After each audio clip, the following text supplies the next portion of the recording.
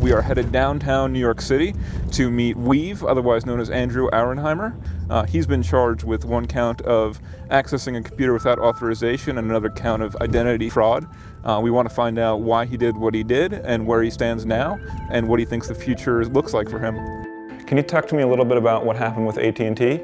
Yeah, it was June of 2010, and there's a public AT&T web server.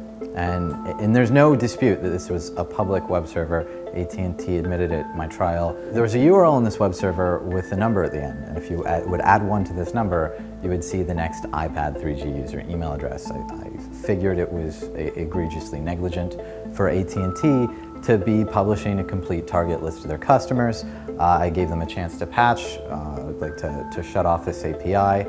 Once they shut off this API, then I took a sample list data that I aggregated from this API and I give it to a journalist, because I feel if a big company puts you at risk, you deserve to know about it, and they deserve to be embarrassed, and I really enjoy that part. How long did you give AT&T between the time that they patched the problem and the time that you gave the information to the journalist? Hours. My concern is that somebody else can't scrape it, not that AT&T doesn't has time to prep their PR. That's not my concern.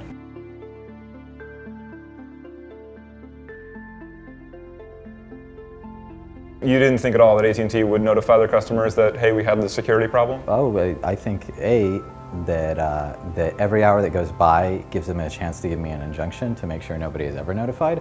And companies generally explicitly will only disclose if they're required to at the gunpoint of a law. They never do the right thing voluntarily. They have no financial interest to inform anyone.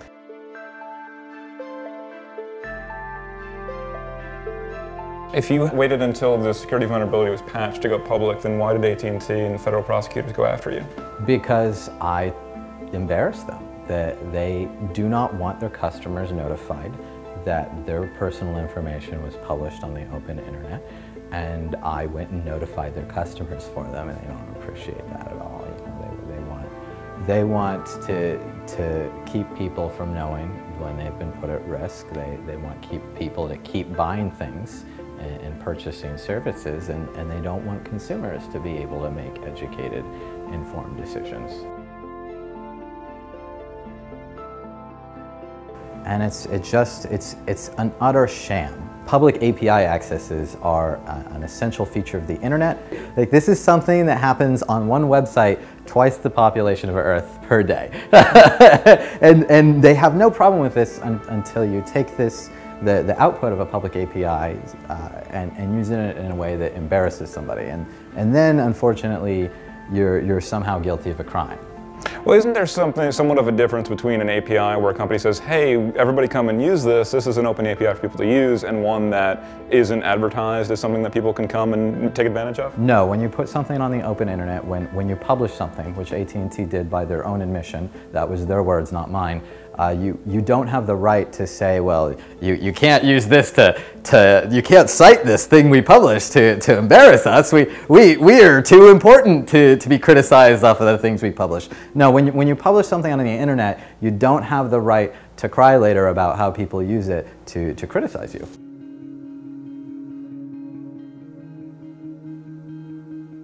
No, I'll probably go to prison then. Are you nervous? Nah.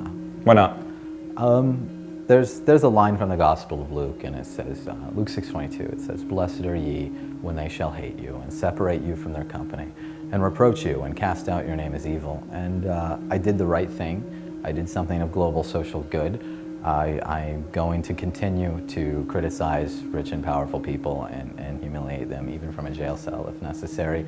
And A, they aren't going to lock me in a cage and have me shut the hell up, and B, you can't get somebody like me. I don't have any fear of these bullies. And I knew when I got into this struggle that they might decide to kill me, and that's what our government does. They have ceased any civil debate. They have refused to acknowledge their shortcomings, and all they have left now is to shove a gun in somebody's face and shove people in prison cells, and that's the last realm of tyrannous thugs.